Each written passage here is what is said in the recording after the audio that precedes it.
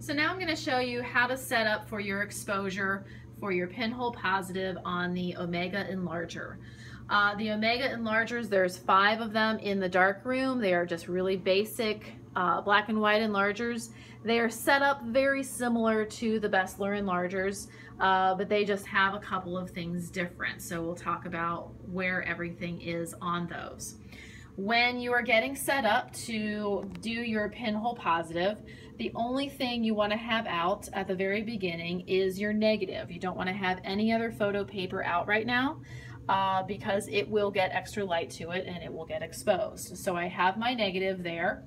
And to get my 5 things set that I had written on the board, I need to turn on the light of the enlarger. So on the timer itself, we're going to push the focus button right here, which will turn on the light. You can see the light is on the red filter there. I'm going to swing this out of the way because all I have out right now is my negative and nothing else is going to happen to that, so it's fine that it is underneath the light without anything protecting it. So I have, you can kind of see the area. I have a light on my phone right now, so it makes it a little bit difficult, but you can see the area of light right here, and it's bigger than my negative, which I want, but I don't need it quite that big. So I am going to adjust the height so that that area of light is a little bit smaller and just a little bit bigger than my negative. And I'm also going to adjust the focus. So remember, those are the first 2 things that you need to adjust on the enlarger that I had written on the board. And sometimes you have to do those 2 things together. So this is the right side of the enlarger, okay, just to the right of the enlarger head. I have the height adjustment knob, and then this one closer to the enlarger head is the focus. The height adjustment knob is right along the post of the enlarger, so that is what adjusts the height, and the enlarger goes up and down along that post. So I can turn that knob towards me to loosen it a little bit, hold on to the knob, and that raises and lowers the enlarger head. Okay, goes up and down there. And like I said, I'm just going to adjust this until the area of light is just a little bit bigger than my negative. Okay, so that gives me just a little bit of room at the top and bottom, not too big. If I have this raised up really high, you can see the area of light gets bigger.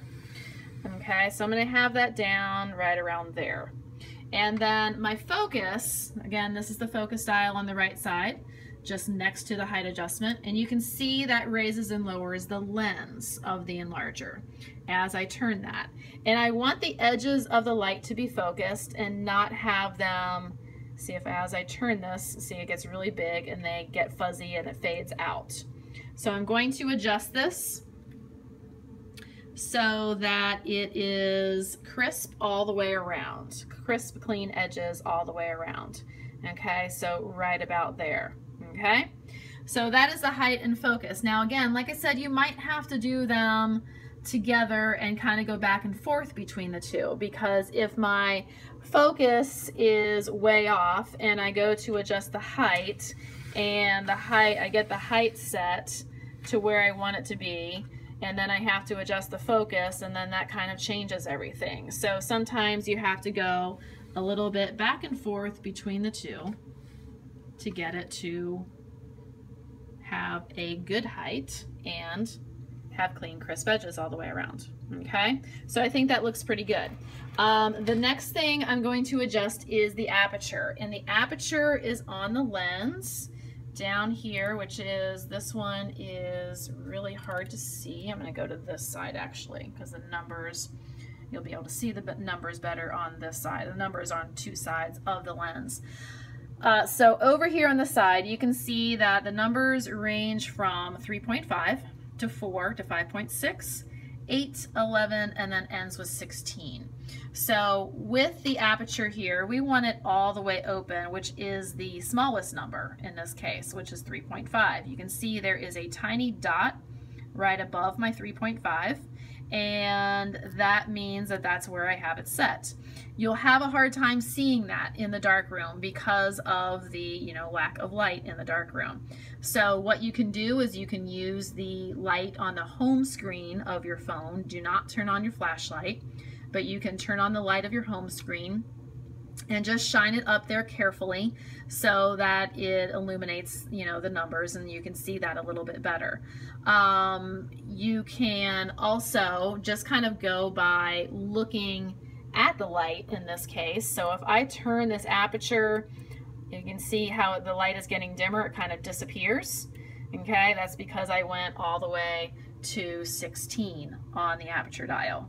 Okay, and as I open that up and turn it to the left, you can start to see the light better and it gets brighter. So turning it one direction, it stops and it gets really dim, and that's at 16. The other direction I turn it, it stops and it gets really bright, and that's 3.5. So as long as you have it at the brightest setting, you'll be at that 3.5 side of the dial, but you can always double check that with your phone, just very carefully. The next thing we need to set is the time on the timer. And the timer, we want to have it say 5 seconds. So I'm going to, this says 3 seconds right now. I'm going to use the time plus button and raise this up until it says 5.0.